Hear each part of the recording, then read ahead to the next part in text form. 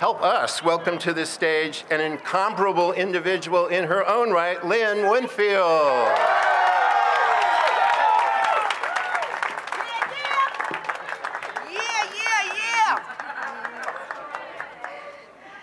So Martin Lawrence, well, you know, in that incredible filmography, they did not mention our film, Thin Line Between Love and Hate. Thank you.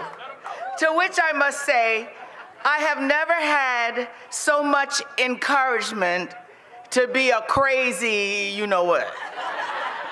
But this man encouraged all women. Tashina's here. What I want to thank him for, you know, there was a scene in Thin Line Between Love and Hate where I stood with the instrument in his mouth and said, I'm not doing this for myself. I'm doing it for all women.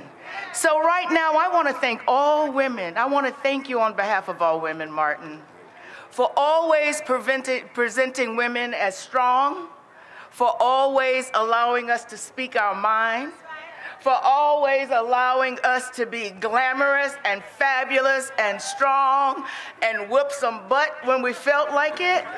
I want to thank you for that. Thank you so much, because many men in entertainment are not courageous enough to let us be our strong, full-blown selves as women, and you encourage it. I thank you for that. I want to thank him for being such a gentleman. I want to thank him for being such a loyal friend through the good times, through the bad times. He's always there. He always has an ear.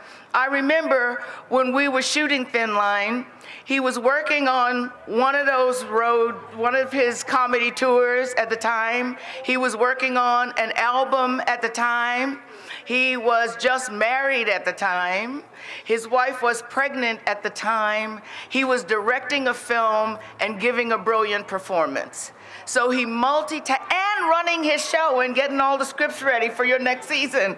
So I'm telling you, I saw him a few months ago. We were working together, and he said, "Ooh, I'm getting old." I said, "No, you're just tired because you've done so damn much.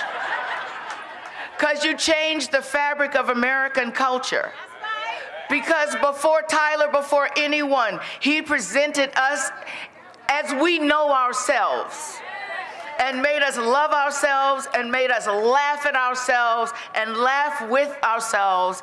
And I just say, honey, if you want these people walking all over your name, fine, but I want to tell you, you are in the stars in the heavens forever for everything you've done for everyone.